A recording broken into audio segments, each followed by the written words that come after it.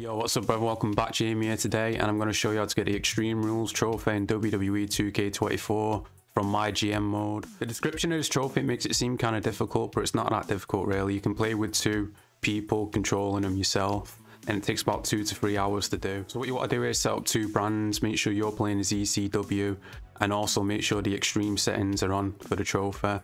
It don't matter what other brand you choose, but make sure you're controlling both of them as the player yourself. You want to keep track of your Hall of Fame trophies. Each season you can get 1 from doing 5 objectives, so you want to keep your eye on them. Most of them are pretty easy to do, but for the most part you're just going to be auto booking the shows for both of them. And make sure you always invest inside your logistics, your arenas and stuff like that. There's a trophy for getting to level 7 for that, which is pretty easy, the money you're going to make throughout doing this. And like I said, don't worry about the match types or anything like that, unless it's a specific challenge, like, you know, book so many ambulance matches or interfere or do promos. Make sure you focus on them, but apart from that, you just auto book it. Every 5 weeks there'll be a trade, so you can trade between the other people. You could take all the money in superstars if you want to. I'd recommend doing this. Just offer them $1 and take everything they've got, which will increase your money straight away, which you can spend on, you know, like I said, the arena or superstars or anything like that. If you unlock any cards that increase the amount of fans that you get, so make sure you use them as well, because that's going to help.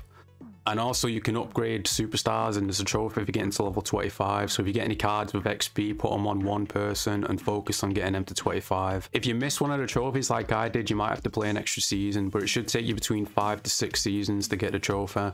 It's pretty easy overall, it just takes a while with a lot of simulating. But make sure you focus on those season-long objectives, because you can get 1 trophy per season, like I said. And also there's milestones for having so many fans and making so much money. So like I said, between season 5 or 6 you should get it.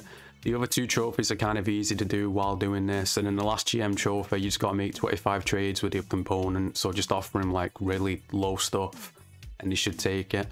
But yeah, make sure you like and subscribe if you're new. Let me know if you got any issues with this trophy. Overall, pretty decent trophy. I'd recommend doing it now just in case anything gets changed. But yeah, until next time, peace out in a bit.